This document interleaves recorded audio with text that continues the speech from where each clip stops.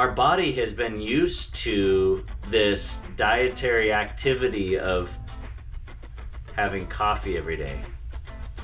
So if all of a sudden now we take out the coffee and our body is needing proper nutrients, how are we going to get that? Well, you need to have a proper diet for one, but if we need to really embrace the idea of having supplemental nutrients, what nutrients provide us energy?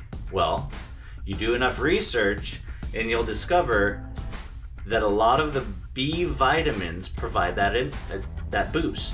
They provide that natural energy. So if B vitamins are good and we're all not taking enough of them by themselves, and then we remove coffee from the equation, we probably need B vitamins.